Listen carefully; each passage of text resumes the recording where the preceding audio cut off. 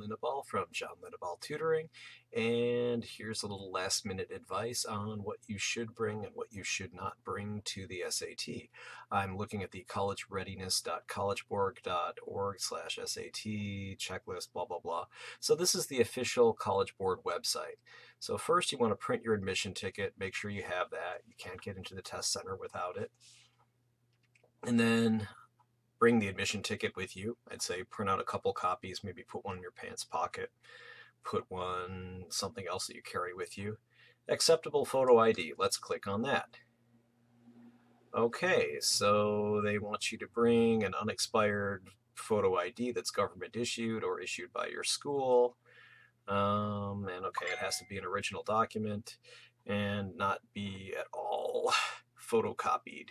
It should have your full legal name on it, and it should bear a recent recognizable photograph of you and be written in English and clearly legible. Okay, so now that we know that, you should bring two number 2 pencils with erasers. I would suggest bringing 5 or 6 just in case. That way, if the tips break off, or you'll have lots of them, you can use one as kind of the ruler for the ruler trick for diagrams that are drawn to scale. So you can figure out things that are hard to find out without measuring with something. So also, you should bring a watch or a little timer. You can go to a hardware store or Target or Walmart or probably any drugstore and just get a little $2, $3 little, you know, stick-on kind of clock things you can time yourself. Or bring a watch that doesn't have an audible alarm. They're not going to let you bring in anything that makes noise. You can bring extra batteries and or backup equipment. I assume they mean another calculator, but you'll have to ask for permission to access them. So that means they probably hold on to them, or you'll have to ask and be able to reach under your desk. You could bring a bag or a backpack to keep your stuff in, a drink or snacks for your break. And of course, you should eat breakfast before you arrive if you normally eat breakfast in the morning. If you don't eat breakfast in the morning, I don't know if that's such a great idea to eat breakfast, but in any event, don't eat a humongous breakfast so you're logy and weighed down and tired and your body's trying to take a little nap to digest all the food. Just a little breakfast to give you some energy. So don't bring anything like a digital watch or anything that can record, transmit, receive, playback audio. That means you're not going to be able to bring your cell phone. That means you can't bring any kind of audio player other than the CD player that they've talked about in the language with listening subject tests. Don't bring a laptop, a notebook, Google Glass, any other kind of recording device. Don't bring your iPod. Don't bring any other MP3 player. Don't bring an iPad, any other tablet. Anything electronic other than a digital watch with no alarm is a no-no. Oh, or of course, your calculator. So you want to make sure that you have an approved calculator. Let's look at the calculator again. Here we go. You should bring your own calculator. They won't let you share a calculator with somebody. They have calculators listed on this page here, which is collegereadiness.collegeborg.org, SAT / taking the test / calculator policy.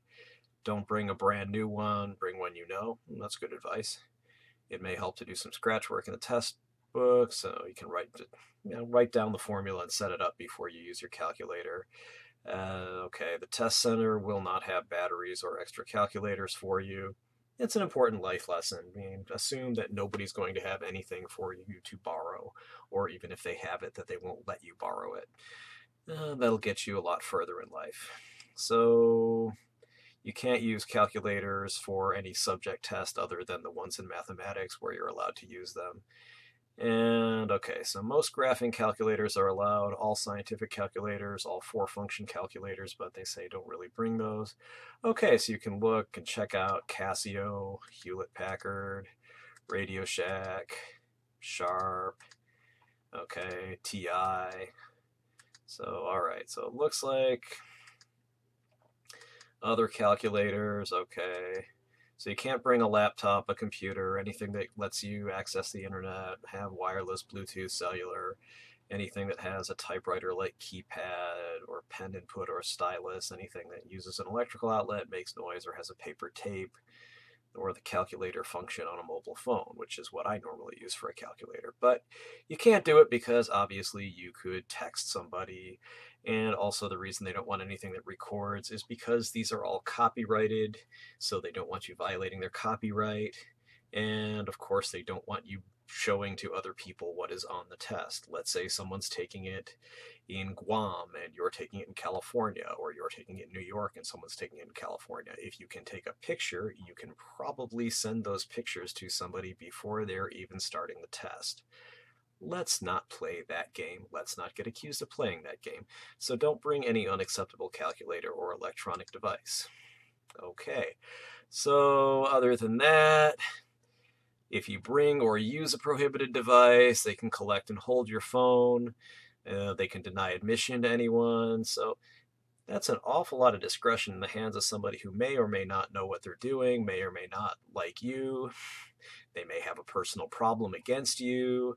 They may have had a bad experience around this. So you could end up just with someone holding onto your phone, or you could end up not being allowed to take the test. You can be kicked out of the test if you're caught using a prohibited device or if it makes noise. Wow, those are pretty serious consequences. So, as they say here, better yet, just leave those things at home. You don't want any kind of electronic device to be within your reach. Other things than that, I'd say if you are taking the test at a high school or at a location that is not where you go to school, make sure that you know how to get there. You can go to Google Maps and print it out. You can put it on your phone, which of course then you'll have to give to whoever drops you off there or whatever. Basically, you want to make sure you know how to get there. You should make sure that you get up in time, that you can walk or take transit in case your car breaks down. And that's about all I have to say about that. Oh, one other thing, I guess, is make sure you get a good night's sleep. Staying up till 11 or midnight or later than that doing practice tests is just going to be counterproductive. So do a little bit of practice the night before, but mostly just get some sleep. Okay, that's all I have to say for right now.